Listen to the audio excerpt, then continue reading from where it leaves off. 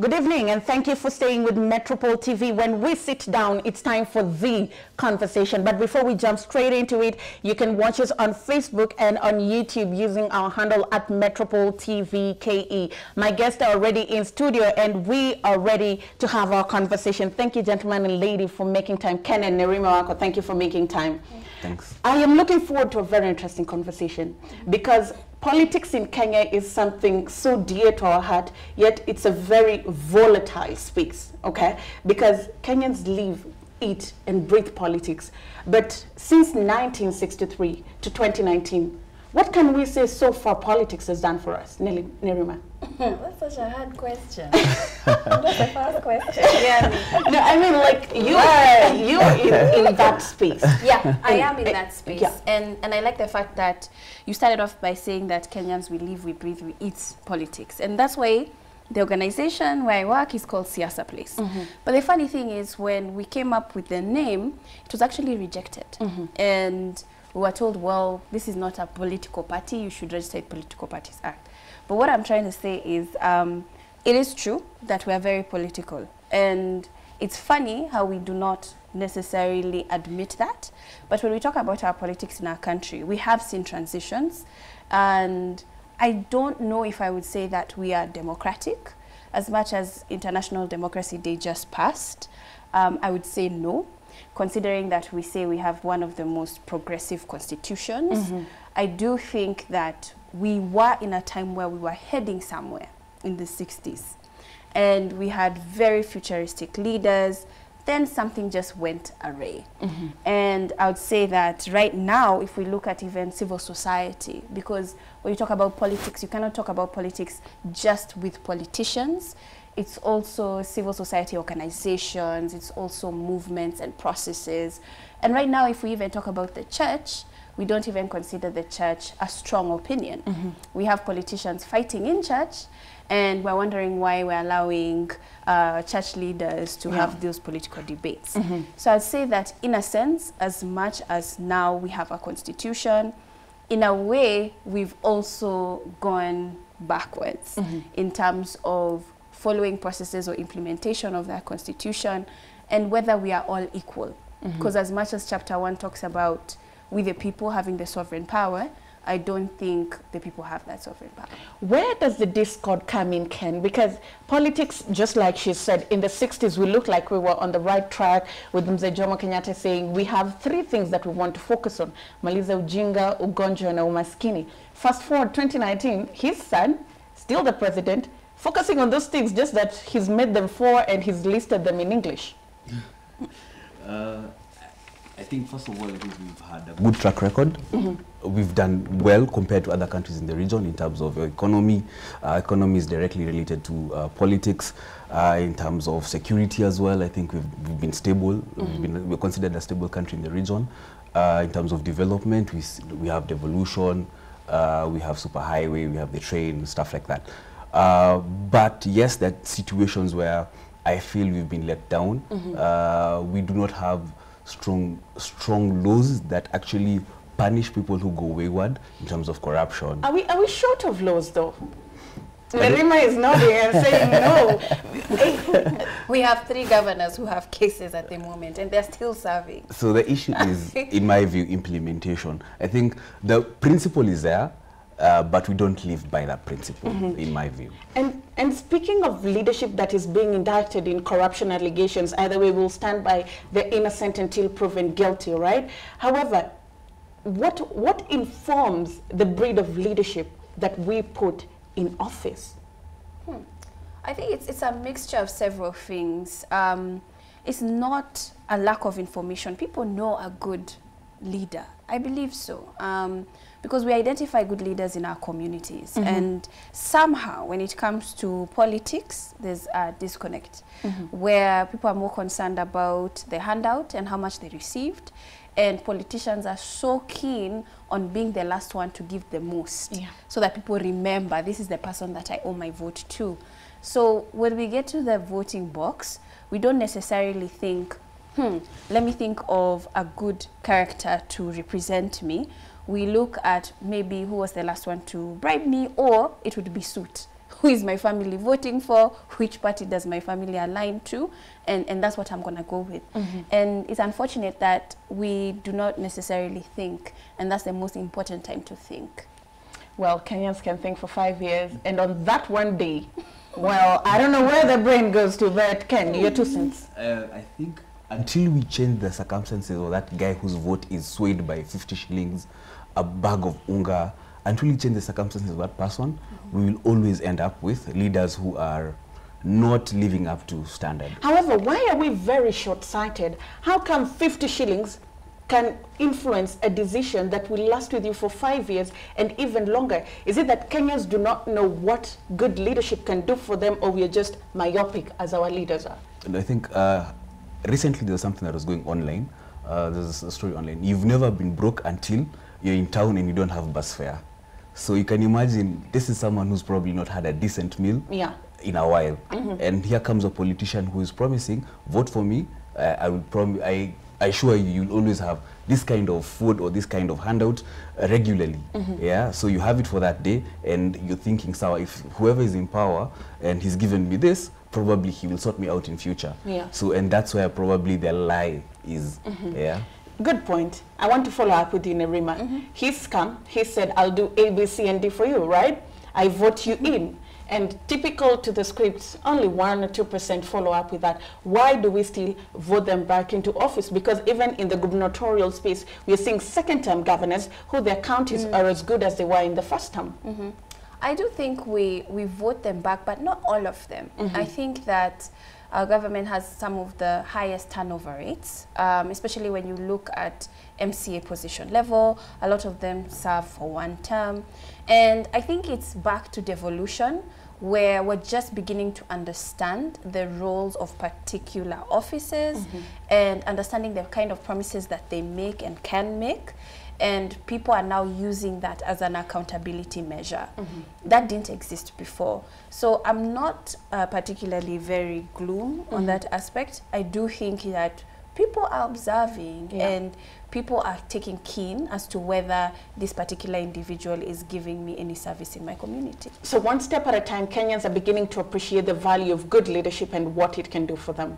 Now, speaking of Kenyans, we went out in the streets and we had a conversation with them, because on Debrief, it's always very important to bring that voice onto the show. Like we said when we began, this show is about you, and this season, we want you to be at the center of every conversation. So we went out in the streets and we were asking you, do you think celebrity politics can translate into good political leadership and governance, or can celebrities make good political leaders? And this is what you had to say from the streets of Nairobi. Listening.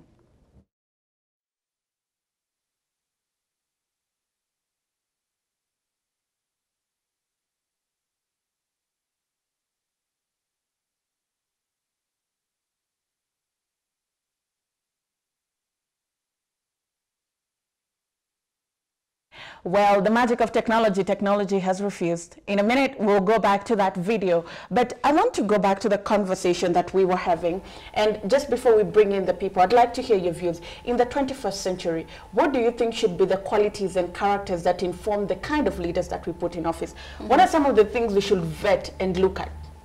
The kind of leaders, I think, because our unemployment rate is so high, it would be those who have agendas when it comes to the economy in terms of finding opportunities for young people and vested in that. I think that what's happening, and it's a global shift, we're seeing leaders being elected based on particular groupings.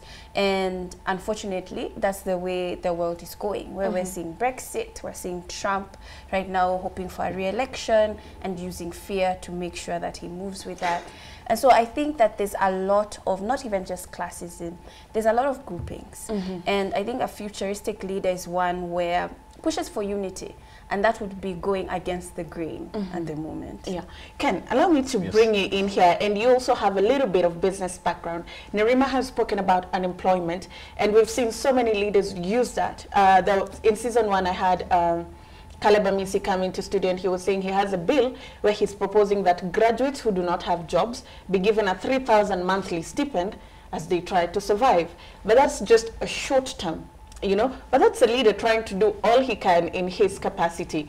However, what more can governments do, particularly in terms of leadership, to solve the problems of the youth? Because look at a country like Estonia, a very small country, but is doing so much for its people. Yeah.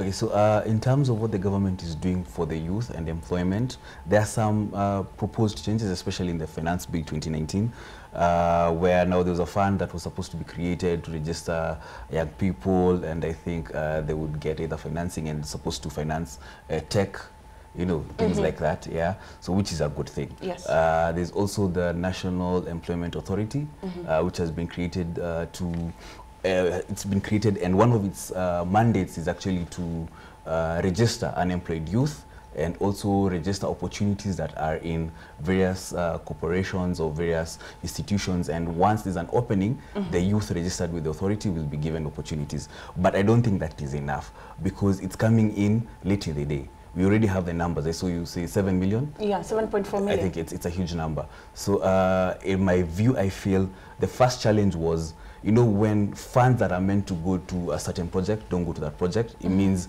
opportunities are not created. Yes. So the youth can't get employed, so they end up being jobless. If, for instance, a hospital is supposed to be built somewhere, or a stadium or something, and that was not built, it becomes a challenge.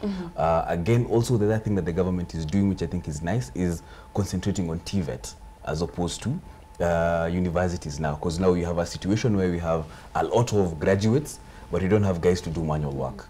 Yeah, so again, the government still needs to push that TVET agenda further, so that we have people who have the technical skills to actually do the job. Yeah. And speaking of the youth, Nerima, the youth are beginning to take the matters into their own hands. They're trying to change their fate.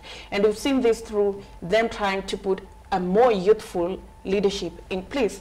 We saw in 2013 and even in 2017, people who did not have jobs, people who were just freshly graduates, but because they appealed to the youth with whatever they were trying to say they would do, they got into office. You know, it's not just a case of the United States, even in Kenya, we've seen it. Do you think this is creating a paradigm shift? I don't think it's creating a paradigm shift. I don't. And reason being, that if we were to look at MCAs, a number of them are below the age of 35, actually over 700. And if you think of that, you would think that there would be major changes when it came to youth, but not so much. A lot of times when we see reports of MCAs, they're either fighting or trying to kick out the governor, or, you know, you understand? Yeah. So what I'm trying to say is, even though we have a few young people in positions of power or legislation, you still need to lobby. You still need a team. So you cannot really make major moves without having a core group. And not only that, that would mean not only a caucus, it would mean that you would also have to have a position that has influence. Yes. There are certain committees that you'd have to sit on. There are certain decisions that you'd have to be a part of. And it goes back to young people. When you even look at certain committees that make very major public, like budget decisions, you will not find a youth representative sitting in that committee. And so it's about also being in a position of influence. And as much as you'd think, like being a member of parliament gives you that, it doesn't necessarily mean so. So there's still a lot of work and a lot of ladders to climb. Ken? I agree and disagree at the same time. Oh, okay. Yes, I agree, as in, I guess we need to have more youth in positions of power, and so that they can influence policies and decisions that that would benefit the youth. But again, we have a challenge, and this, I guess, it's as a result of our conditioning, because we've seen previous generations get into power and benefit themselves. Yes. So right now, you ask someone just randomly off the street, so if I was to give you this, what would you do? If you appoint me an MP, of course I'll sort myself out, you know, as in I want to sort my situation. So it's my turn to eat. It's my turn to eat, exactly, you know. So I'll think about, so there's an opportunity here. I have a friend who's back at home, so we can register a company and we can do this and supply this, you know. So that has been our conditioning, that once you're in power, it's your turn to eat. And unfortunately also for the youth, it's the same situation. So you find these MCAs, they are elected, and instead of representing youth affairs or pushing the youth agenda, they benefit themselves. Yeah. Yeah. And speaking of which, oh, you have a reason. I do. Go ahead. Because if you enter with a political party, how are you supposed to push for issues that are of your interest? You have to push your political party's interests, which many times is older men owning them. It's true. So it's difficult. Again, back to what I was talking about, the hierarchy of power. Yeah. You still have to pledge allegiance to who put you on the table. But there are those who've gone against the grain. They've suffered consequences here and there, but they've ended up being fine. They end up being fine, but they end up being out of parties. I'm talking about David Ocheng. Yes. Where he was left ODM and now he has his own party, MDG. But, and he entered as a young representative. But that's the thing. We do not do, is it that we do not realize that the power lies with the people that put us in office, and we pledge so much allegiance to the party and the political elite that we forget the whole purpose of leadership? And that's why I talked about we the people being the first sentence in our constitution and us not really living it. And the fact that we still view leadership as the final say. Yes. We live in a country where we are afraid of the government instead of the government being afraid of its own people. And now we are seeing even a new crop of leadership among the youth, and now we are putting faces and names, and I do not understand the logic behind it, but we're seeing celebrities being put there, people who have no political background or haven't been politically vocal before. I was having a conversation with somebody today and they were telling me there's a popular socialite who says by 2022 she'll be vying for women representative. Nerima, don't laugh. Sorry. I'm trying to be serious. You see, it's even funny that the kind of people that are coming up, what's informing this decision? Is it that, why do we want celebrities in office, and can they translate to good political leaders? Ken, do you want to go first? Yes. I think the reason why people are pushing celebrities now is because they want to sell a face, or at least push a face that is acceptable. And I don't think it's actually the celebrity who's running, it's either the party or the people who are pushing the celebrity. And I do not think celebrities necessarily make good leaders. I don't want to give Kenyan example, but I can give an example. Let's say Governor Schwarzenegger in California. He got in on a popular vote. By the time he was getting out, he was ranked amongst the worst performing governors in the US. So that's a situation where a celebrity did not do well. Again, President Reagan in the States, he was an actor before joining politics. He did fairly well. Cascading down to our country, I am yet to see a celebrity who's in political office who's done good. Nerima? I mean, I feel like so I wrote an article and I said in Kenya, the only thing that we take so seriously, where you'd compare the Oscars in the US, where you're actually watching celebrities, is our politics, especially elections. And I say this because we confuse our politicians for celebrities. Where when you have our governor acting or behaving or looking like a celebrity, it's misconstrued. And I think that we're one of the only countries where we talk so much about our politicians, they're actually celebrities. It's not even an actor, it's not even a singer, it's not even a socialite.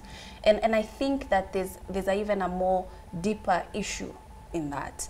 The fact that people view entering politics as an achievement and not necessarily doing it to serve people. So we've completely lost that. And so for me, I would say that, I've not really seen a celebrity doing well, but also our politicians are celebrities. But if we look at the case of Nigeria, was it some time back they had an election, and Banky W, who's a very popular musician, Olebankole Wellington, put himself forth. And when you'd watch his interviews, when you'd listen to his campaign, you could see that there was something he was championing for, despite being a musician. Desmond Elliott has also been elected into politics, but these are celebrities who have found a voice for the people in politics. Is it that our Kenyan celebrities, our politicians being there too, are yet to find the reason why they want to be in politics, and they're there for one reason or the other and not necessarily the right reason? I think also it's the way our politics is played. We talk about, there's an article written where political rallies are about banter and about insults and vendettas. We don't really talk about issues or ideologies. So where we talk about them is campaigns, and then after the campaign is done, it's done. So I think also we need to understand how we view our politics. Politics in Nigeria, it might have similarities, but then they're also completely different. Yes. We've also seen Nigerians stopping a senator from going to a hospital. We're fixing this country. Yes, you know, Kenyans are fixing the country on Twitter. Yes. Nigerians are fixing it on the ground. Yeah, so we cannot compare ourselves to Nigerians. They will want to see somebody serious. But are we exhausted? Have we gotten to that place where we're like, if you're not serving us, celebrity or not, politician or not, we don't care, you're not serving us? You know, this is a saying, it's always dark before dawn. So you have to do our time in the trenches, being served poorly, for us to realize what good leadership is. But come to think of it, allow me to play devil's advocate. Since 1963, we've been in the dark. The president says do not compare Kenya to Singapore, Malaysia, and Japan. We will not do that. However, in 1982, India decided, they set their big five, and to date, India is one of the top medical destinations in the world. Kenyans are going to India to get medical treatment. 70 years ago, China decided to open up their country. 40 years ago, they decided they will embark on an infrastructural development project across the whole of China. To date, China is one of the most infrastructurally developed countries. So don't you think we've been in the dark long enough? Yes, I totally agree. And I think part of the reason why or where we lost the race is we neglected manufacturing. Yes. Because we no longer manufacture. The countries you've mentioned, they've got strong manufacturing industries. I don't think a country, or I don't think a country can grow to extent where these countries have reached without manufacturing. We neglected our industries, textile, everything we neglected. We preferred trading commodities, you know, as opposed to manufacturing. And I feel, plus again, politics and corruption and everything, that's what contributed to us losing the race. But I think we're getting to a point where we have 7 million youth who are unemployed. That number will most likely rise. As in, this year, official jobs created was 78,000, down from 114. So it means, yes, we're actually getting to that point where the back will break. Nerima, do you think we should take the responsibility of deciding what you want to do for this nation from the leaders and say, we as Kenyans, we as County XYZ, we're putting you in office, but this is what you're going to do for us? I think it's about time, because there was a time when members of parliament were trying to increase their salary, right? And they're still trying. Yeah, they're always trying. Yeah. And then, you know what just ticked me was how now they moved to housing allowance and then to a night allowance, and then they had another one, the one for eating. Yeah. So it just shows you how our leadership is just like, you know what, we don't care. And we're openly showing you that we don't care. And so it does get to a point where, as a Kenyan citizen, we cannot live in that bubble anymore of, you know, things are so bad. They're so bad. Now what can I do? Like, we cannot keep having that response and being more engaged with what happens even through as low as our wards. Because a lot of us don't know, unfortunately, and it's not our fault, because in a sense, civic education has not been done, even when it comes to our constitution. And in a sense, the president announced that we've been overly educated. We know enough. In fact, they cut funding when it came to civil society organizations that do that work. So it just shows you that there are challenges, and so it takes a lot more effort, but it needs to be a conversation that's had not only at home, but even in our places of worship. Just before I bring you Ken in a minute we'll be bringing in a video by Abina Masena as we almost come to a close of this conversation on why it's very important for you to take note of the kind of leadership that we're putting in office. But now, your 2 cents. All right, I tend to think, one thing, punguza mzigo. Okay. So probably guys should listen more about and just learn more about what it provides. I think it's the ideology behind it is good. Okay. I don't know if it's sellable to everyone, but I think it's a good idea.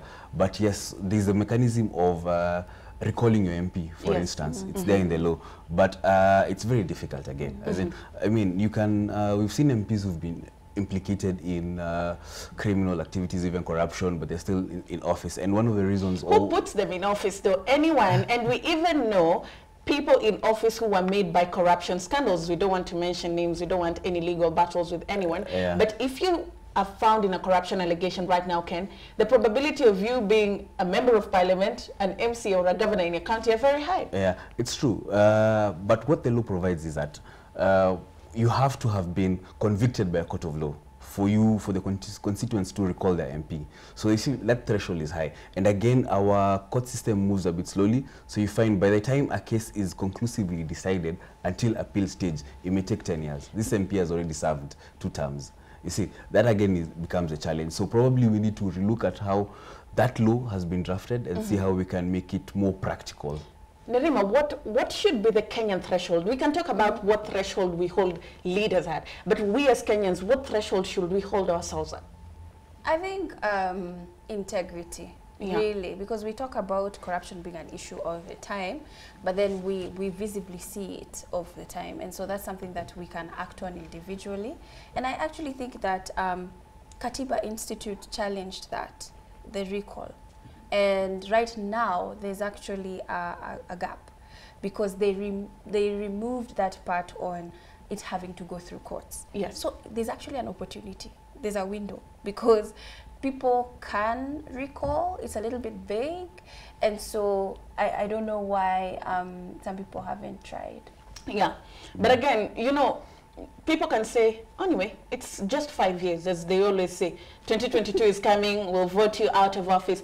Bina Masena is about to tell you why those 5 years really matter. Listen in.